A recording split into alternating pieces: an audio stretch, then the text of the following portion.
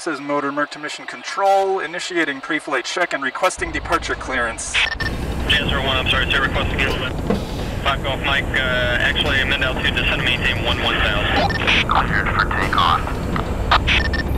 37210, descend to maintain 2,000, I got you. What's up, everybody? Motor Merc here, coming to you from beautiful Southern California. Got the sun coming down through the clouds. It's a nice day to be out for a ride. I'm just coming from the motorcycle shop where I go to get all the work done on my bike. I gotta talk to this guy, actually. See if it's cool with him if I mention his shop, maybe mention him by name, because he does good work. You know, it's tough to find a shop that you trust sometimes, and this guy has pretty much earned my trust. So anyways, I'm just coming from the shop because I got a new tire today, and the reason I got a new tire is because the one I had on the front before started coming apart in a really weird way. I'll include a picture here so you can see what I'm talking about. It's got these weird slices in the tread, like right down the middle of the tread, all the way around the tire. It's like somebody just took a razor blade and just started making little cuts in it, like 10 or 15 little cuts per inch, all the way around the entire diameter of the circumference of the tire. So I felt uncomfortable riding on it once I noticed it, so I took it to a shop near my girlfriend's house, because that's where I was when I first noticed this sort of weird, I don't know what to call it. It's not a deformation, it's not like a wear pattern, it's like, I don't know. When I started to see the tire coming apart, I took it right to the nearest shop and I said, "Is this safe to ride on?" And the guy was like, "Well, it doesn't look that dangerous, so you could probably ride on it, but you should probably call Michelin or maybe replace it if you're uncomfortable with it."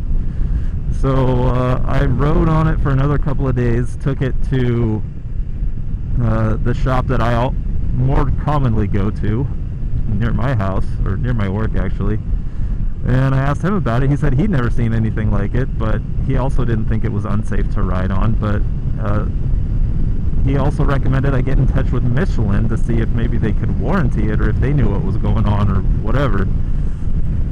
So to make a long story short, it was a nightmare getting in touch with Michelin, because you can't actually get into direct contact with their motorcycle tire department. You can really only call their general customer service line, and then they sort of leave a, I don't know what to call it, they file a ticket with the motorcycle department, and then the motorcycle department has no direct line for you to contact. So if they call you and you can't answer the phone, then you have to call the general customer service line. They file another ticket, and blah blah blah. So it took me like 3 or 4 weeks to actually just get in contact with Michelin's motorcycle tire department, but I did finally do it, and I sent them pictures and information of the tire, and they said that even they had never seen this particular sort of issue before, with the little cuts going around the tread like that.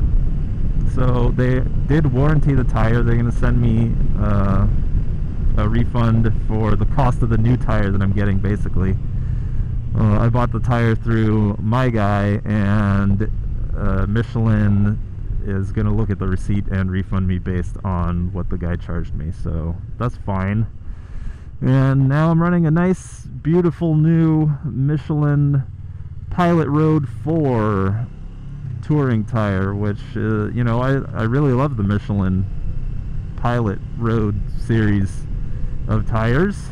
The one that went bad, the tire that was defective, was not a Pilot Road. I forget what type it was. It was like the mid-range Michelin sport tire, not quite a race tire, but like I guess a summer tire. Could look it up and figure it out probably, but I don't care.